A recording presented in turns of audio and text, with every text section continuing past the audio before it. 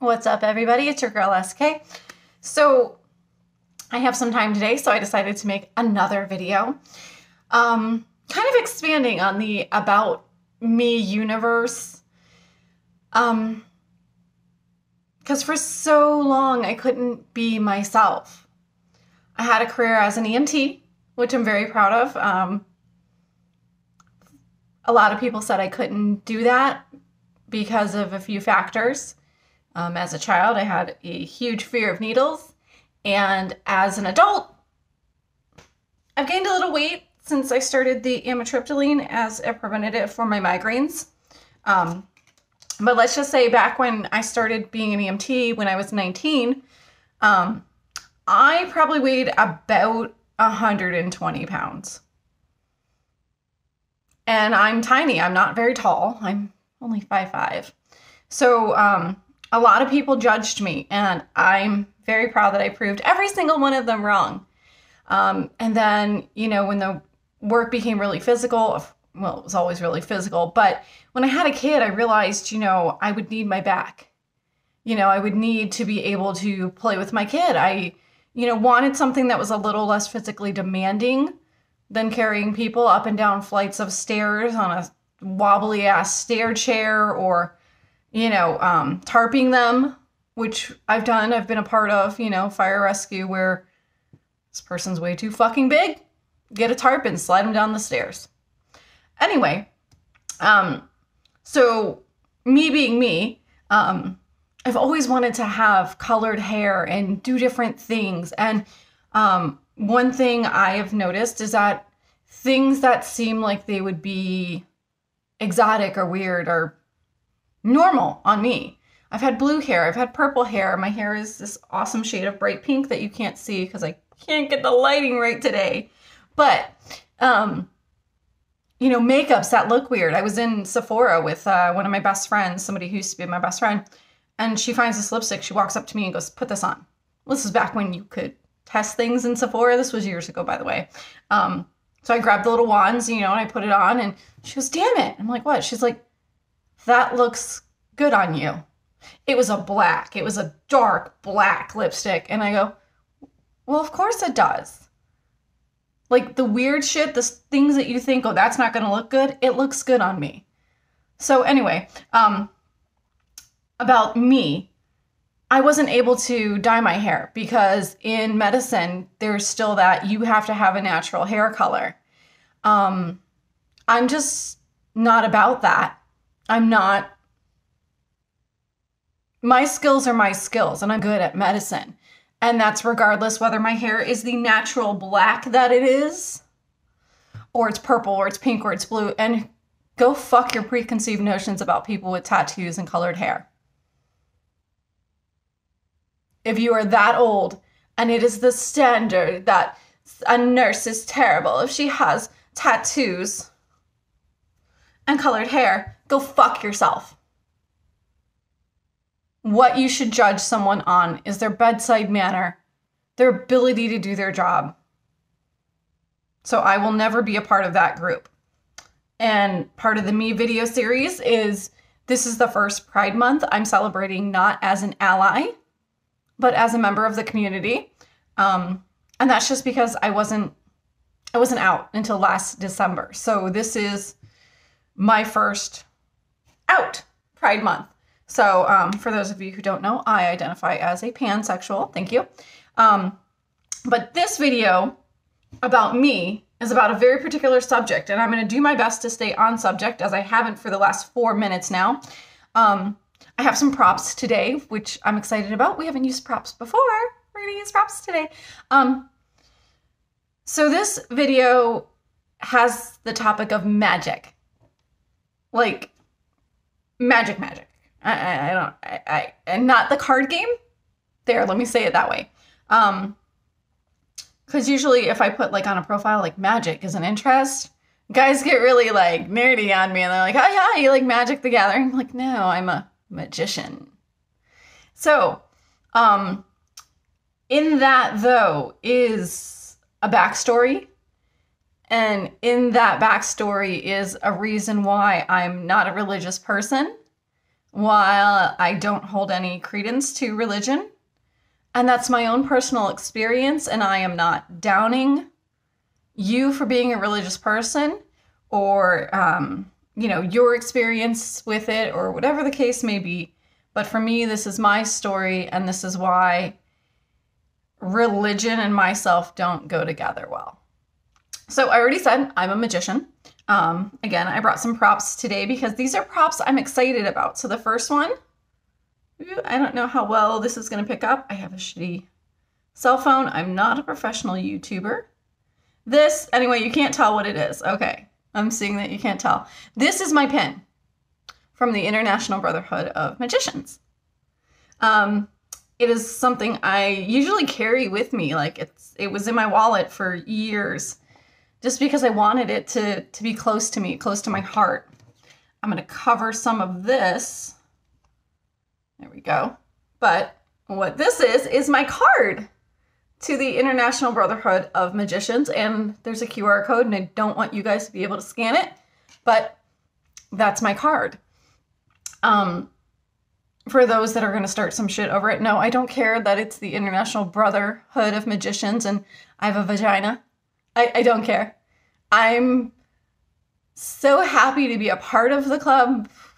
We could call the club whatever. I just don't care. Like, it's never going to be a hot button topic for me. If we change it to say the International Brother and Sisterhood of Magicians, fine. If we don't, okay. Like, some people will fight over anything. And I just don't live that kind of like compulsory need to fight over everything lifestyle. So anyway, getting back on topic here, I'm going to do my best to try, but we all know I'm autistic and my brain just kind of... So, magic. I actually just became a magician. The opportunity came up in 2016, I'm going to say 2016. For me to actually try that. Okay. So my backstory, I grew up in my grandparents' house. My grandmother was extremely religious and Roman Catholic.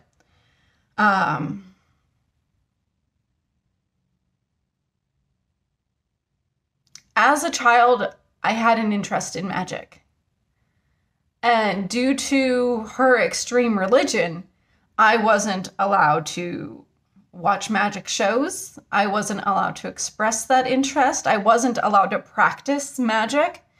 And I'm not talking about witchcraft magic. That'll be a video for another day. I'm talking about practical magic, card tricks, cup and balls, those type of things, magic. Because she was so goddamn religious and the Catholic Church is so goddamn against magic. I wasn't summoning demons in my room at 7 years old. I wanted to learn card tricks. I wanted to learn a cup and ball set. I wanted to make things appear and disappear. Not, draw things on my floor in blood and summon the devil, which I don't believe in, by the way. But that's what those religious zealots will have you believe magic is. And those of us that can find logic and reason in the world and everything go, I could tell you how to do this. I'm not allowed to.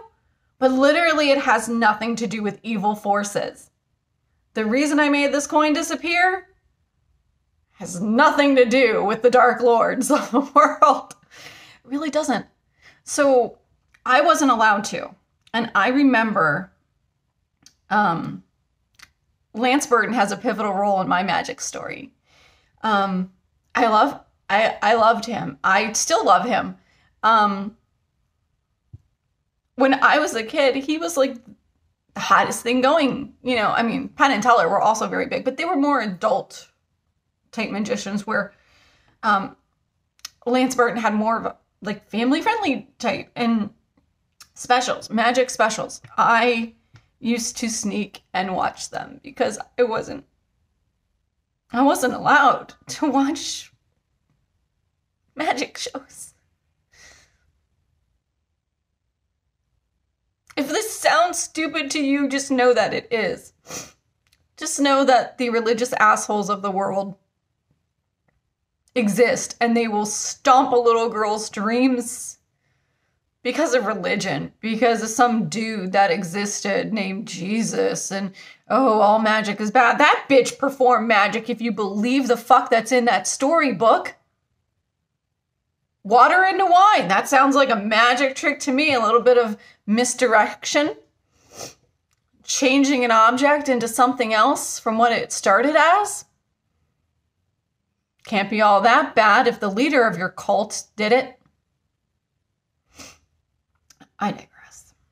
So anyway, I was in love with Lance Burton.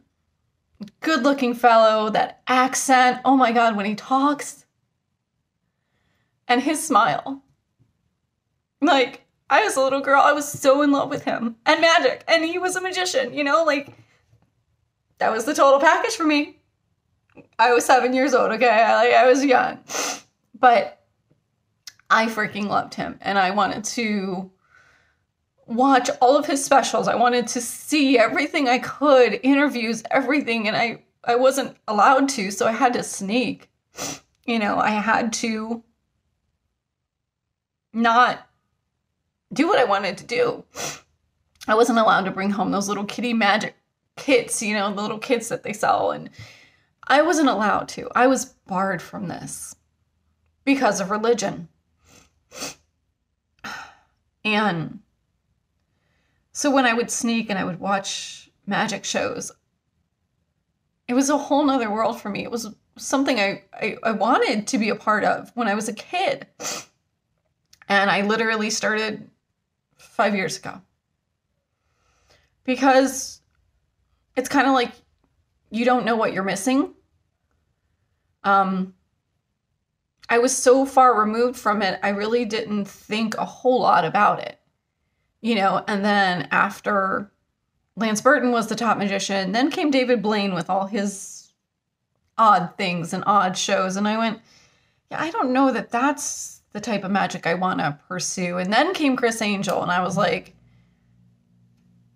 I was older, you know, then, and I was like, you know, still magic, still a magician, but my heart really lied with the old school magicians, Penn and Teller and Lance Burton, you know, Jeff McBride, those people that I could look up to, the amazing Jonathan. My stage name is Sarah Kirkpatrick, the amazing diva. You get it. You see the inspiration there. And I loved every part of the small illusions, the grand illusions. And like I said, you know, you don't know what you're missing. So I grew up without it. I grew up, I moved on, had careers, and became a mom. And these were all kind of things that just got set to the side because it wasn't in the forefront of my life. Medicine and being a mom was, you know. And I pretty much became an adult and I became a mom, you know. But had a patient one day, and she's not my patient now, so you know, I asked her to come back. The doctor wanted to see her at a particular time due to some blood work. I was the lab technician. And she goes, I can't come back then. I'll be in, I always get this wrong. It's Nebraska or Iowa. They have like a corn thing, but it's also a magic festival. It's like a gathering of some of the magicians as well. And she goes, I'll be in Nebraska with my best friend. I'm like, oh, you know, who's your best friend? I'm thinking like some other elderly lady from the community, you know, because my patient was, 80 years old. And she's like, Lance Burton. I'm like, okay, so I'll give it to you. I thought maybe there's a little confusion going on there. And I'm like, Lance Burton, the magician, is your best friend. She goes, well, yeah. She goes, I'm a magician too. I'm like, holy shit, right? So I am just, when something piques my interest, I light up. I can't hide that I am interested. And she goes, do you like magic? I'm like, oh my God, do I like magic, right? So this is this thing that's been in the back of my head since I was a young child. Now I'm 32, 36 something, 35, 36, something like that. And it's come up again for me. And I'm like, I love magic. She goes, well, I'm a part of a magic club here in Tampa. Maybe you should come to one of our meetings. And I went, shut the front door. Tell me when and where, and I'll be there. And I went. And I'm very proud to say, and I'm very proud to have Gloria as a mentor. And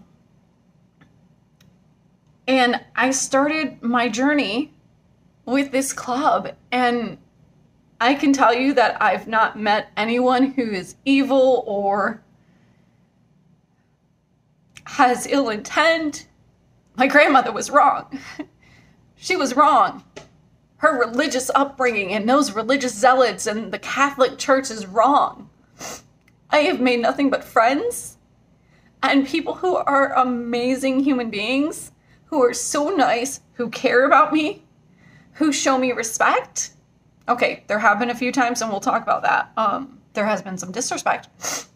But my friends, my core group of magician friends, are just some of the most amazing people in the world that I would do so much for, so anything for. I mean, these are really fun people, and they're really great people, and I have them on my Facebook, and I love seeing their lives, and I love seeing them do what they do.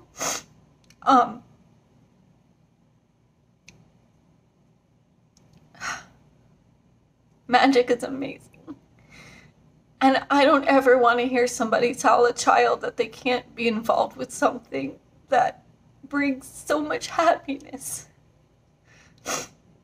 Fuck your religion and fuck your bullshit. Because to me, magic has been a godsend.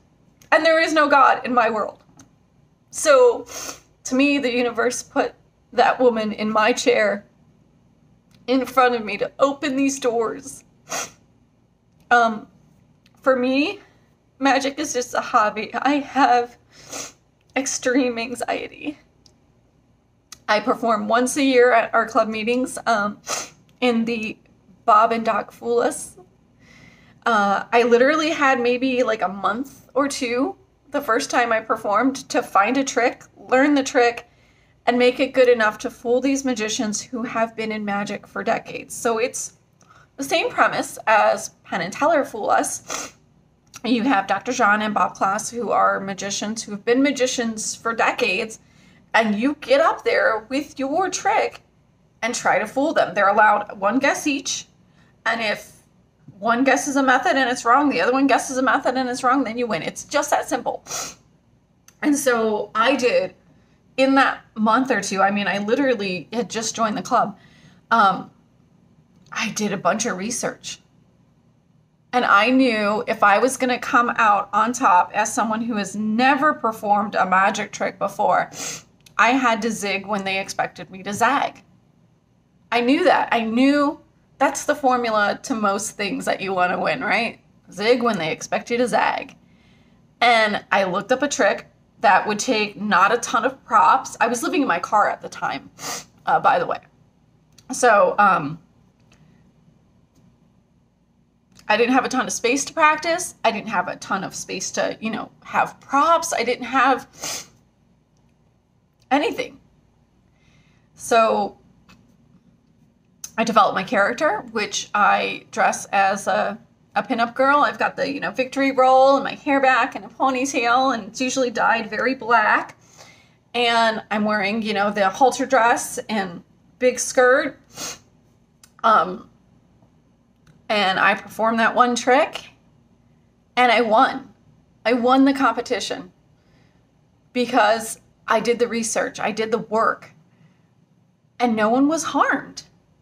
Nothing bad happened.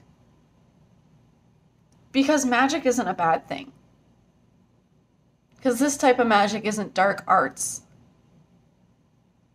And so I won, which was great. I mean, the first time I've ever performed in front of people, and the first time I've ever performed a magic trick came with accolades, not great. I mean, come on, it's a small club, but for me, that was the epitome. That was, I set out what I accomplished what I set out to do, which was to win, to be the underdog and go, y'all have decades on me. I beat out people who have decades on me in magic by perfecting the formula and the technique. And I think that that's what you need. You need both, by the way. But being a part of this club has introduced me to people I've looked up to. And I'm so happy for that. These are people I call my friends. And this isn't a shout out video or anything, but you know, the only thing I can say is I have a friend that I am incredibly jealous of. He's my friend, and you know, when he came to lecture at our club, I already knew who he was from television appearances, and yes, I had a crush on him. But and just talking to him and his life story, he's been doing this since he was a kid, and I was jealous. Because we're kind of the same age. Kind of. I think we're almost exactly the same age. But I was jealous because, and I hate to admit that, like, I don't know that jealous is the right word, maybe envious. His parents supported him, and he got to do this since he was a kid. And there I am coming in at almost 40 years old, brand new to something that people my age have done for decades, because they didn't have to deal with that religious ass stereotype that magic was bad. They were allowed to pursue something that made them happy. And as an adult now, I'm allowed to pursue that thing that makes me happy. You know, I support all of my magic friends. I think it's terrific. I love the community.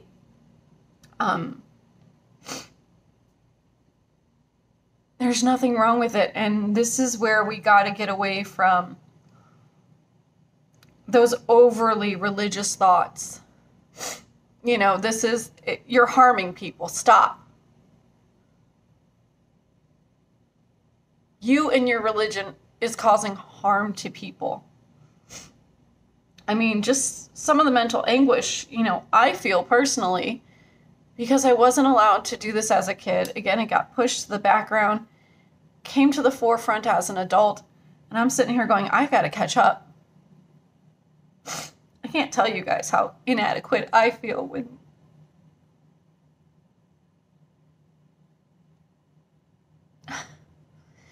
I see a really, really small act. I see a really kind of, you know, all magic to me is still very cool. I'm still in love with the wonder and the mysticism of it. And I go, I should have learned that already. It's very easy for me to know techniques and know what's going on. But I feel so far behind, and I feel like I was so repressed in this for so long, and I was. It's okay for me to feel that way because I was. I feel like I should have had those supportive adults in my life that went, this isn't harming anybody. I don't harm anyone. And it's not right. Your hurtful words towards children still hurt. My grandmother's been dead since I was like 15 or 16. It still hurts. It still hurts that I'm so far behind because I grew up in that household. Magic isn't bad. Magic is wonderful. It's a great community that I am proud to be a part of. It should have never been taken away from me as a kid. I should have been just like my friend, learning as a child. Right now on AGT, there's this little boy, and he's so super cute. I forgot his name. I kind of just talk. I don't have like place cards. I don't have notes. Oh my god, he's so freaking cute. And the little card trick he did was so cute. And it doesn't matter that, you know, magicians will pick each other apart. And I've seen that, and I never I try to never lose the wonder. I always want to view it as a spectator. I know that, I've seen my friends perform. I've gone too. And I want them when they see me, if they see me in the audience, obviously I'm going to stand out a little bit. But I want them to see in my eyes and my reaction the same excitement and wonder that they see in people who have no idea what's going on. Like, I'm so happy for people that can be a part of this community and do really well with this. I mean, this is amazing. I do feel a lot of love in this community, and I'm so happy to be a part of it. Oh, sorry, snot boogers. I'm gonna take a minute, get myself a little composed, and I'll come right back. Okay, so now you get to deal with the Rudolph nose, since I didn't redo my makeup, because I'm probably gonna cry through at least maybe one more part of this video.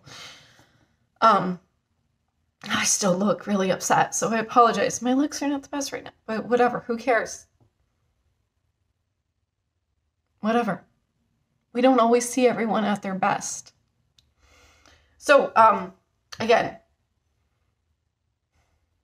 magic is amazing. Don't take that away from anybody. And if you're an adult and there's a performer at a children's birthday party and they're performing magic that is specifically designed for children,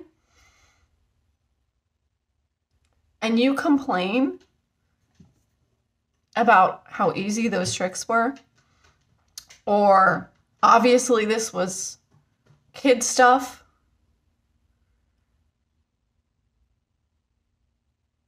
I did that as a favor to someone. She wanted a magician. She was a coworker and wanted a magician at her granddaughter's very first birthday party. Whatever, there were other kids there. Wasn't much of a paying gig because I was like, look, you're my coworker. I will do this. I have no experience in performing in front of an audience, but I was able to put together a show. I had props. I had, everything. And I could hear the adults going, well, this is kind of lame. The kids that were in the front were fine. The kids enjoyed it. It's the adults that are assholes, which is why I don't like to perform for adults, because adults are assholes. Because adults have that preconceived notion that I know what's going on, or they can't lose themselves in the moment. So I always try to do that. If I see a magic show, I always try to remember, today I'm just a spectator. And I try to lose myself in the magic, and I do. I look at things, and in the back of my head, I know exactly what's going on, but in the front of my brain, I'm like, oh my God, this is amazing. I still enjoy it. So the dark side, the part that isn't all love and flowers and happiness, the comments about my sex, and I mean that as in I'm a girl, I'm a woman, technically, whatever. Magic has traditionally been a bunch of old white guys. If you're offended by that statement, you're probably an old white guy who's in magic. And that's what it's been. Because we all know that that's who's had the upper hand in a lot of things. Like I said, I'm part of the IBM, the International Brotherhood of Magicians. Change it, don't change it, I don't care. I don't care about that. Personal experiences that I've had that have been bad.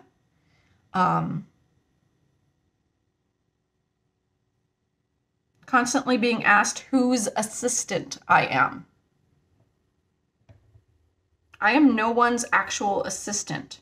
I have no problem assisting my friends because I do understand the workings of magic. Pretty girl, tight dress, distraction, don't look at me, look at her. I get it. I understand. I am not anybody's assistant, though. I am a magician in my own right, and I don't appreciate that being your first question to me. You can ask if I am an assistant, and I understand the sexist history behind that, but I am not. Again, don't mind helping out my friends. My friends are my friends, and I'll do anything for them. But I am not. Secondly, it's been a lot of comments. I told one person about this in my club, and I showed him the text.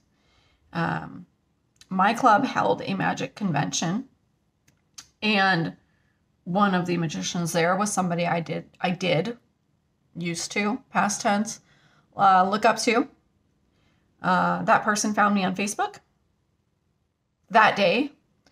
And so they had a table there. And I remember my phone goes off, as I was walking around, and I look down and I go, well, that's this person supposedly, but scammers, Facebook, hello. And I just walked up there and I go, is this you? And he says, yes. And I go, how did you find me?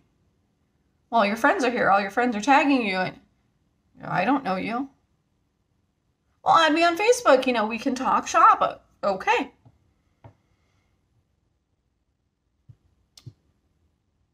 The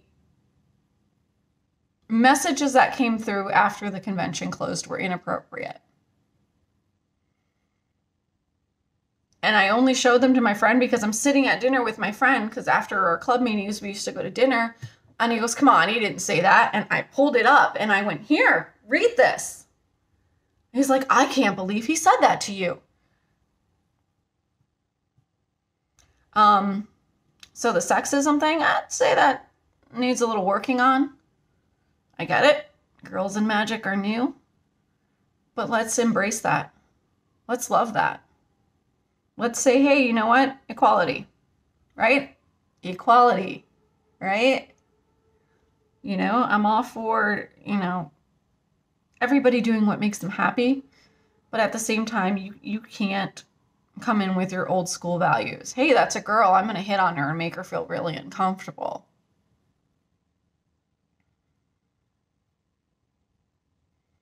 That's a hard no for me. It is something I've dealt with in other careers. I was an EMT at 19, so that was like 20 years ago. And then there were not a lot of girls in emergency medicine. There wasn't a lot. There were some, of course, but there wasn't a lot. And there I was, sprightly 19 and cute and, small figured. And I got it there too. Fire stations I worked at, the private companies I worked at, it happened there too. And as a female, it's just something you just know when you're entering a male-dominated industry that you are going to deal with.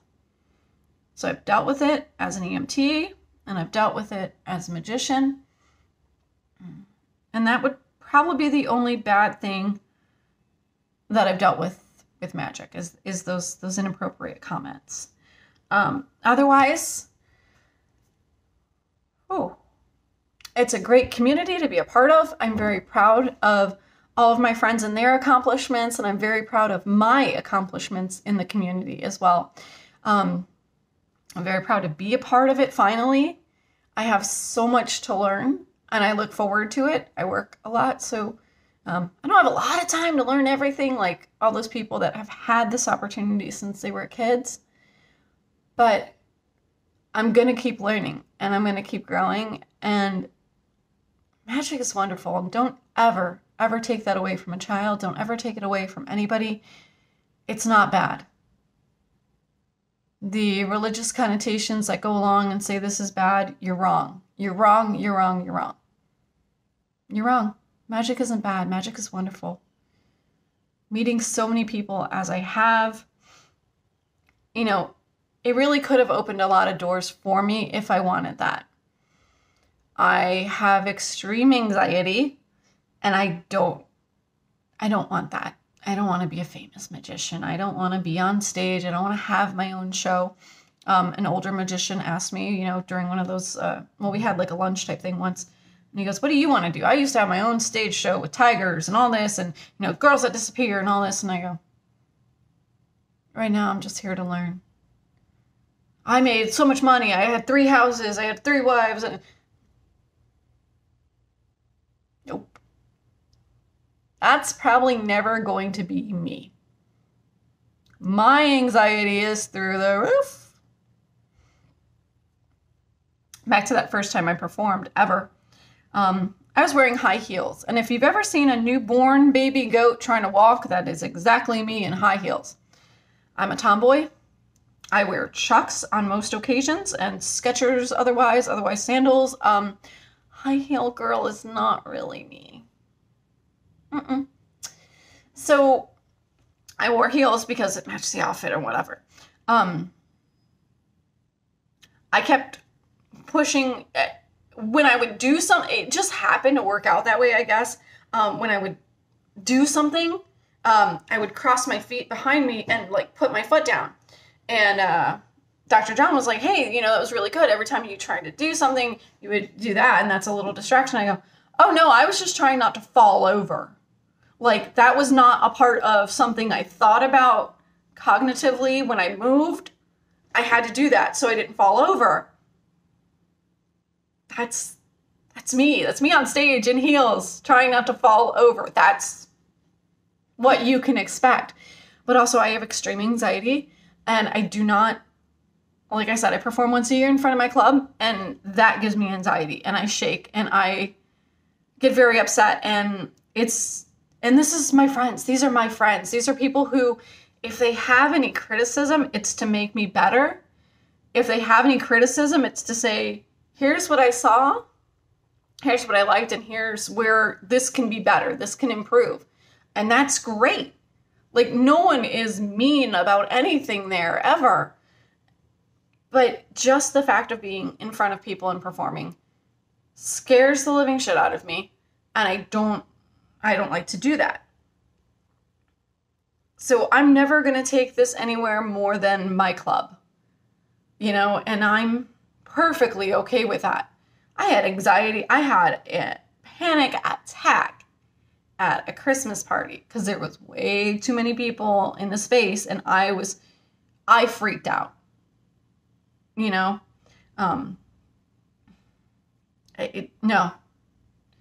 So could I be somebody? I could, but at the same time I couldn't, and I don't want that. I love traveling. I love living in a hotel. I don't live in a hotel now, obviously, but I love that lifestyle per se, but I wouldn't love the attention. I wouldn't love people looking at me all the time. The anxiety, obviously, oh my God, hello, no. So if someone has an interest in something, I'm just going to say, please put your religious preconceptions aside and let children practice magic. It's fine. No one's getting hurt. No one's being harmed. Magic is a great community for someone to be a part of. Even with the bad experiences I've had, it's still a great community. And everyone should be able to experience that. And it was taken away from me as a child. So as an adult, I'm behind and I still have a lot to learn. But eventually one day, as I've talked with my friend Gary about, my daughter's a big fan of elephants. And one of the biggest things I can imagine is doing it for her, is the disappearing elephant trick.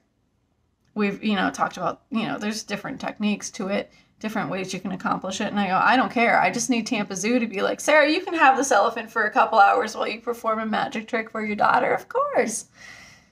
I don't think that's going to happen, but that would be like my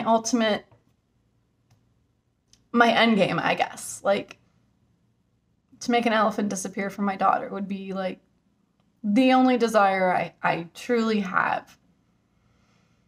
But anyway, I got off topic throughout this. I'm sure that's fine. It's what I do. I don't really stay focused in these videos a lot, but the point is, let the magical beings be magical beings.